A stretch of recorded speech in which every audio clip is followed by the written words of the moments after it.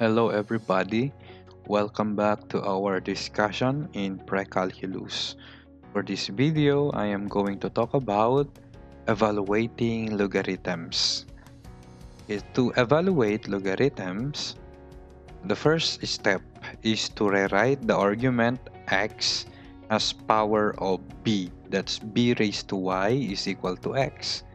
And then we use previous knowledge of powers of b to identify y, asking to what exponent should b be raised in order to get x.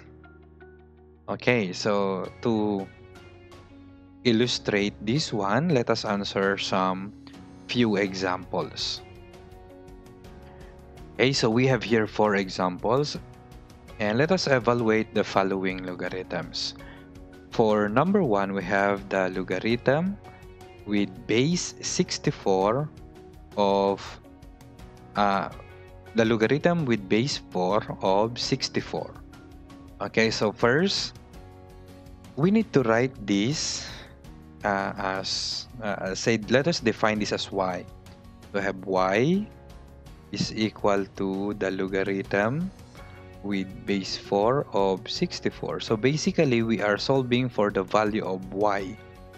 Okay, so let us rewrite this, or let us convert this one into its exponential form. Since the base is 4, so the base of the exponential form is 4. This is raised to y is equal to 64. Okay, so basically we are looking at this equation now. For the left side, we have 4 raised to y. For the right side, we have 64. In order for these two terms to be equal, so we are asking what number must 4 be raised to get 64. We know that 4 times 4 is 16, times 4 is 64. So basically, in order for us to get 64, the value of y should be equal to 3. Okay, so we can actually rewrite this as 4 raised to y is equal to 4 raised to 3.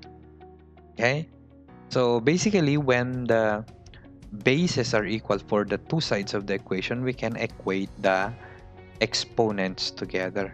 Okay, so basically y is equal to 3. Therefore, the logarithm of with base 4 of 64 is equal to 3. Okay, for number 2, okay, we do the same. So we let y be equal to the given logarithm in base 1 to 1 of 11. So we have 121 raised to y is equal to 11. So what happens here? Okay, so 121 is basically 11 raised to 2, right? Okay, this is 11 raised to 2. So 121 raised to y is, we can write this as 11 raised to 2 y. Okay, this is equal to 11. Now we have the same bases. We can equate the exponents. So we have 2y is equal to 1 because the exponent of 11 is 1. And then we solve for y by dividing both sides by 2. So we have y is equal to 1/2. Therefore, the logarithm with base 121 of 11 is equal to 1/2. Okay, so let us go to problem number 3 using the same step. We have y is equal to the logarithm with base 3 of 1 over 27. So we have 3 raised to y is equal to 1 over 27. We know that 1 over 27 is 27 raised to negative 1, but we know that 27 is 3 raised to 3. So basically, 1 over 27 can be written as 3 raised to negative 3. Okay? So, because when the exponent is negative, we get the reciprocal. This becomes 1 over 3 raised to 3 or 1 over 27.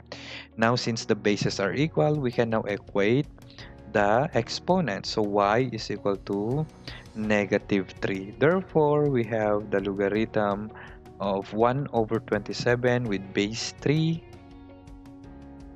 is equal to negative 3. And for the last example, we have y is equal to the logarithm of 1 over 32 with base 2. So basically, we have 2 raised to y is equal to 1 over 32. 32 can be written as 2 raised to 5. So this is 1 over 2 raised to 5. Or this whole thing is 2 raised to negative 5. So we have 2 raised to y is equal to 2 raised to negative 5. Therefore, y is equal to negative 5. And we can say that the logarithm of 1 over 32 in base 2 is equal to negative 5. Okay, so that's how we evaluate logarithms. It's pretty simple. We have to know some basic exponents, laws of exponent here. If you need to go back and read about the laws of exponent, we are already done lecturing them in chapter 1. You can go back to chapter 1 and recall the laws of exponent that are being used here. More specifically, the law of exponent that has been used is the one with the negative exponent. Okay, so I hope you get that one, and I will see you in the next video.